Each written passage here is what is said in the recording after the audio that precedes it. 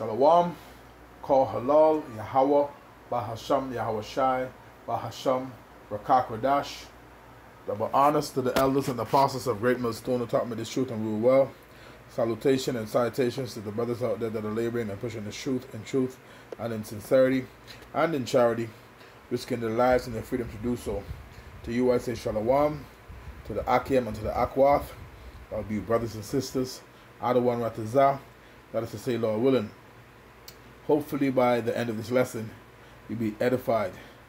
This is your brother Amawan Ibad from the GMS Miami camp, back again with another lesson through the spirit and power of Yahweh, Bahasham Yahweh Shai, to feed the lambs of Yahweh Shai, as commanded. And I'm not sure of the title of this lesson, but the spirit is on me to press the button and go into a lesson to the spirit and power of Yahweh Shai. I'm in the Bahamas right now, and I have opportunity, alright, to feed the sheep. So to the spirit and power of Yahweh Shai, where whatever the spirit allows, alright, that will I speak of, okay? And as you know, as the Lord said, you know, the Lord told the head of the church, the Apostle Peter, alright, to feed the sheep. Okay? So through the spirit and power of Yahweh Shai, we could start there. It says, this is St. John chapter 21, verse 16.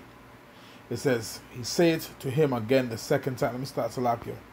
St. John chapter 21 and verse 15. So when they had dined, Yahweh Shai said to Simon Peter, remember Peter is the head apostle, the head of the church. So when they had dined, Yahweh Shai said to Simon Peter, Simon, son of Jonas, lovest thou me more than these?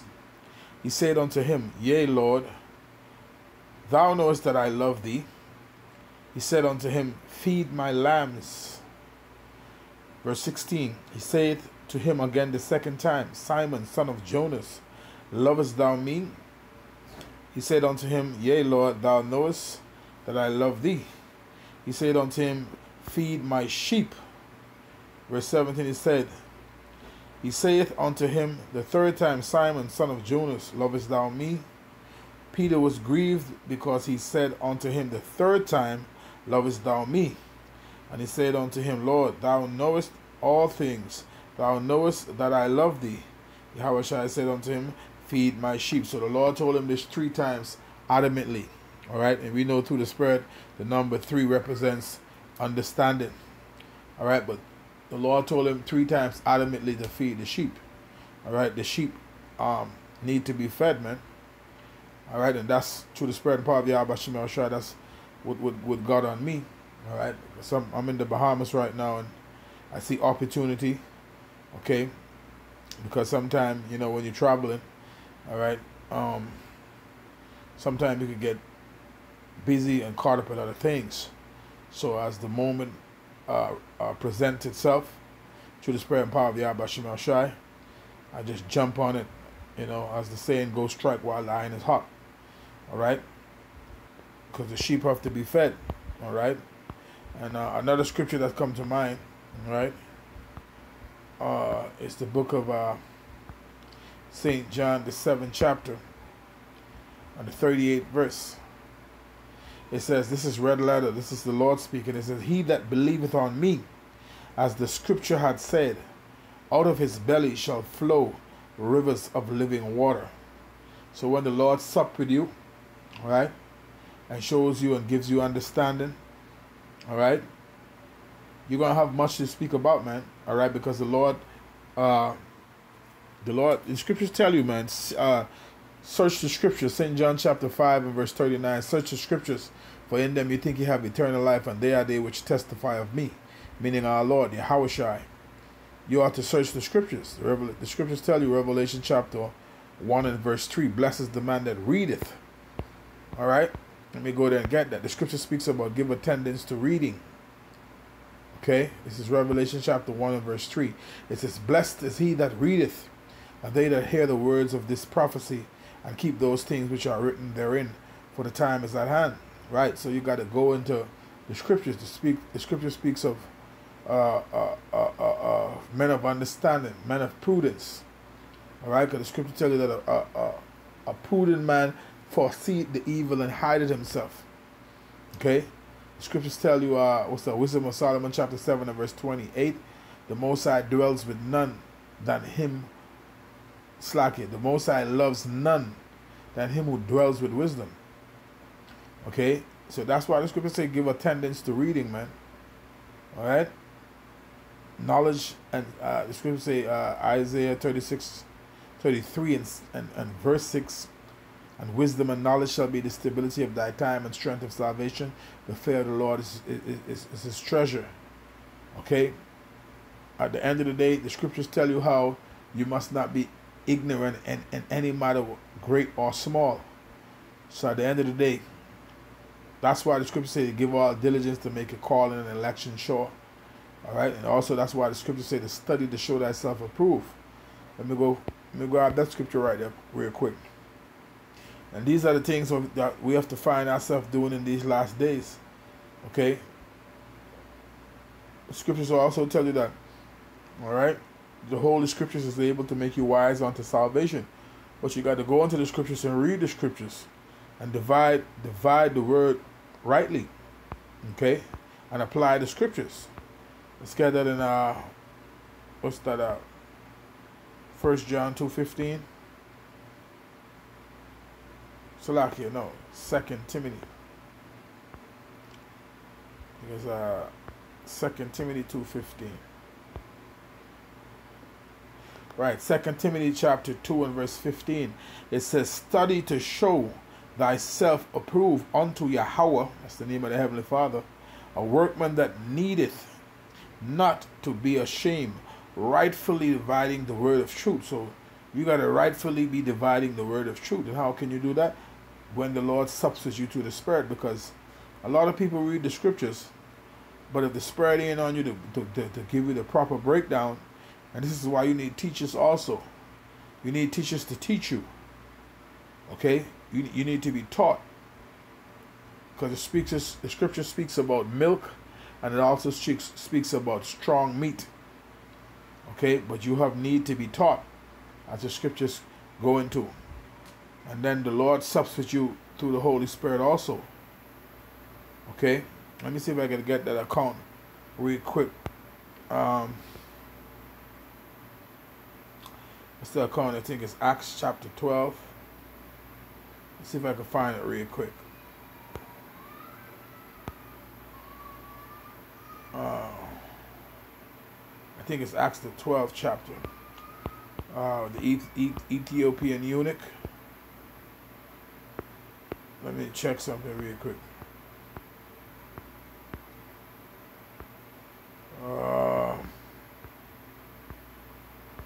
It's not Acts the 12th chapter. It's probably going to be around about the 8th chapter.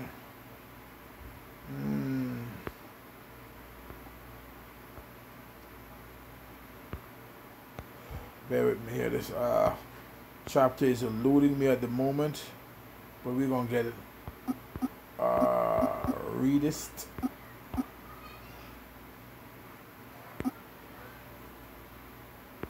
Bear with me, I read. Alright, 8. Acts chapter 8. I was there. Showing you that you need teachers to teach you real quick. This is Acts chapter 8 and verse 26. I'll start at 26. It says, and the angel of the Lord spake unto Philip, saying, arise and go toward the south unto the way that goeth down to Jerusalem, so like it down from Jerusalem unto Gaza, which is desert. And he arose and went, and behold, a man of Ethiopia, an eunuch, which was an Israelite man, of great authority under Candace, queen of the Ethiopians, who had the charge of all her treasure, and had come to Jerusalem for to worship, was returning and sitting in his chariot, meaning his vehicle, read Isaiah, meaning Isaiah, the prophet. Then the Spirit said unto Philip, Go near and join thyself to this chariot. And Philip ran thither, meaning ran there, to him, and heard him read the prophet Isaiah, meaning Isaiah, and said, Understandest thou what thou readest? And he said, How can I, except some man should guide me? And he desired Philip that he would come up and sit with him. Okay, see, so showing you that you need teachers. You need somebody to teach you this thing. You're not going to get it off your own. That's why the scripture speaks about you will hear a word saying behind it. That's Isaiah let me see this. Isaiah the 30th chapter, around about the 20th verse. If let me see. Right. This is Isaiah chapter 30 and verse 20, showing you that you need teachers.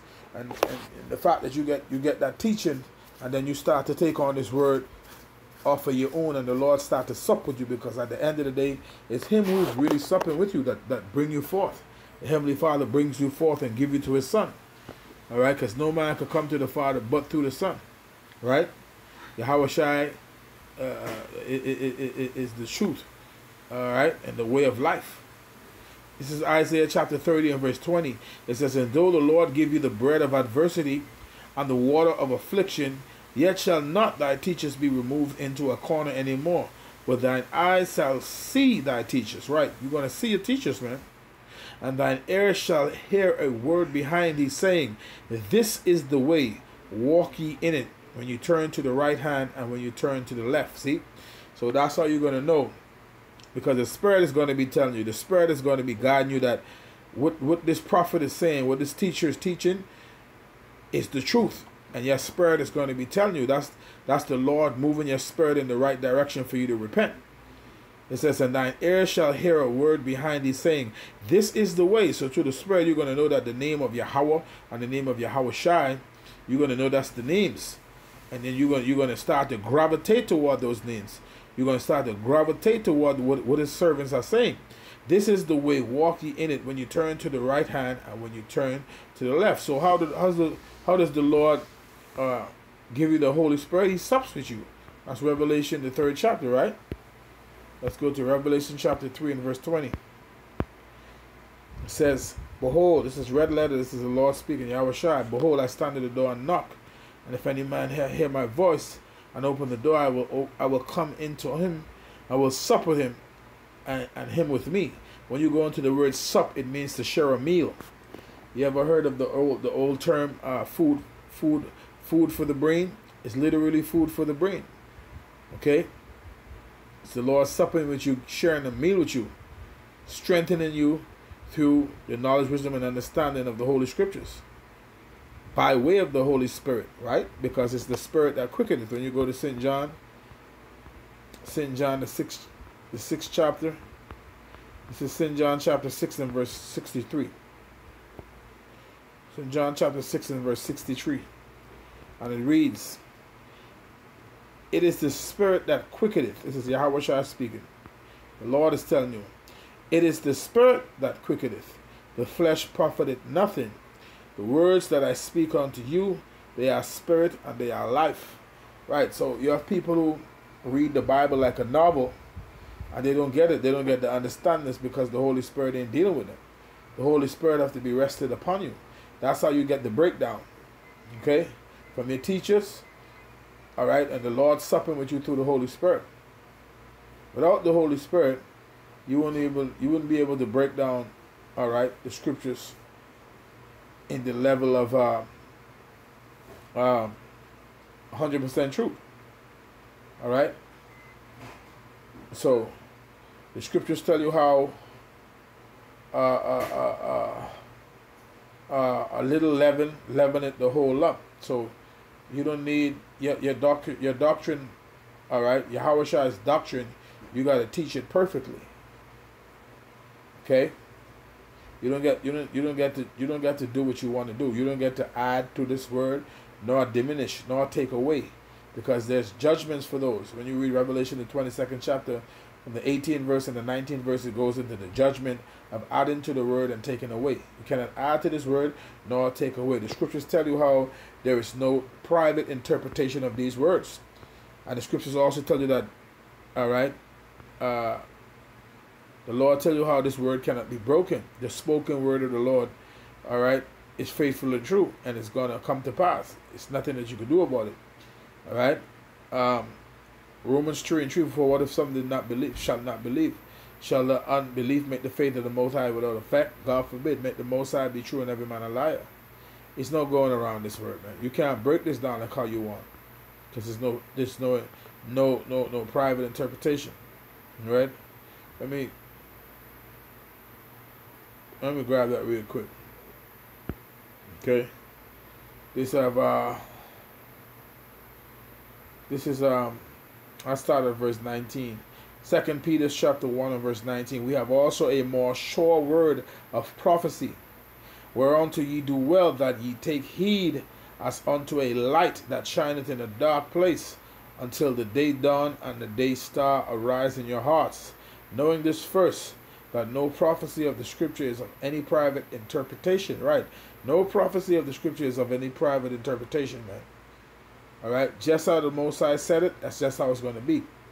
He don't store nor move them. You know, the counsel of the Lord is going to stand. He's going to do all his pleasure, as I tell you. Isaiah 46 and 10. Okay. Verse 21. 2 Peter chapter 1 and verse 21. For the prophecy came not in old time by the will of man, but holy men of Yahweh. All right, the Heavenly Father, that's his name, spake as they were moved by the Holy Spirit. Right, see? It's by way of the Holy Spirit, man. The Holy Spirit got to be supping with you. This is how the Lord sups with you. Revelation 3 and 20. Behold, I stand at the door, I'm knocking. If any man shall open the door, I will come into him and sup with him. Meaning share a meal. The Lord is going to teach you by way of the Holy Spirit, by the way of his men, and by way of the Holy Spirit, man. Okay? So, I mean, a real quick lesson to the spirit and power of Yahweh Shem Shai. All right. The message is to repent, to turn to the Lord. Acts 3:19. All right. Repent ye therefore and be converted, so that your sins may be blotted out, when the time of refreshing shall come from the presence of the Lord. Okay. Isaiah 55 and 6. It says, what's the scriptures again? Or it goes. Make the, not that one. Seek ye the Lord while he is near. Call ye upon him. All right. Seek ye the Lord while he may be found. Call ye upon him while he is near. Okay. Which suggests a time that it's not going to be able to be reachable if you don't get him, if you don't try to seek him during this grace period that you have, while you got liberty to do so, while you're in the green. When it's time, when the dry come, and time of Jacob's trouble and tribulation and all these different type of things. All right, the scripture speaks about a crying, that shall be a crying in the street for wine, meaning the oil, the knowledge, the understanding. All right, the scripture also speaks about the famine of the word. Amos chapter 8 and verse 11. All right, a famine, not a famine of bread or a thirst for water, but of the words of the Lord, meaning a time is going to come when destruction is going to come to the earth, but many ain't going to have no understanding of what's going on, because they didn't sort it in the time when they had liberty to do so. The scriptures tell you how the word of the Lord is precious, man. You got to seek this. You got to seek this. You got to seek his face, man. Okay. Jeremiah chapter 3 goes into how the scriptures tell you how the Lord is not going to keep his anger forever. Only acknowledge that you transgress against him. The Lord said to turn back to him, O backsliding Israel. All right. The Lord said, for I am married unto you, and I will take you one of a city. All right. And bring into a slide. I don't want to butcher it or paraphrase it. Let me go to that scripture and we're going to get ready to close out. I don't want to butcher that. Let me go to Jeremiah. Let's go to it. Jeremiah, the 3rd chapter, and we're going to read from the 12th verse. This is Jeremiah chapter 3, verse 12. It says, go and proclaim these words toward the north, and say, return thou, backsliding Israel, said the Lord, and I will not cause mine anger to fall upon you, For I am merciful, said the Lord, and I will not keep anger forever. Only acknowledge thine iniquity, that thou hast transgressed against the Lord thy power, and hast scattered thy ways to the strangers under every green tree. And ye have not obeyed my voice, said the Lord. Turn ye, Slakia, turn, O backsliding children, said the Lord, for I am married unto you, and I will take you one of a city, and two of a family, and I will bring you to Zion. Verse 15. Jeremiah chapter 3 and verse 15, it says, and I will give you pastors according to mine heart, which shall feed you with knowledge and understanding. Right, the Lord is going to give you the true men, all right, to feed you this word, man. Okay? And he's going to raise up whomsoever he will, those that are predestinated before the foundation of the world, to see his salvation in his land and within its borders, man. Predestinated before the foundation of the world, the elect, the first fruits. You see? So take heed unto the word and repent. Turn unto the Lord, man, for the kingdom is at hand. It is high time to awake or to sleep. Alright? For our salvation is nearer than when we believe. I'm gonna end the lesson there. Giving all honor, glory, and praise unto Yahweh, Bahashem Yahweh Bahashem Rakakwadash. Double honors to the elders and apostles of Great Millstone who taught me this truth and rule well. Salutation and salutations to the brothers out there that are laboring and pushing this truth and in sincerity and in charity, risking their lives and their freedom to do so. Until the next time, Shalom.